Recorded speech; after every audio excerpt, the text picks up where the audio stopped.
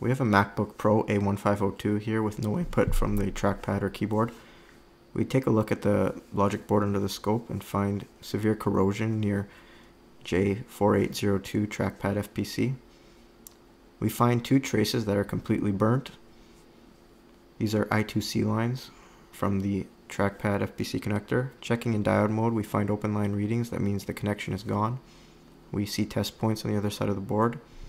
We can run jumpers to restore the connection using these test points. Once the jumpers are in place, we can cure with UV mask, and then we are ready to diode mode test the connector again. We find that the connection has been restored, but we notice that there is still no input. The damaged I2C lines also run under keyboard and trackpad controller ICs U4830 and U4820. It is likely that the damage caused to the I2C lines also affected one or both of these chips.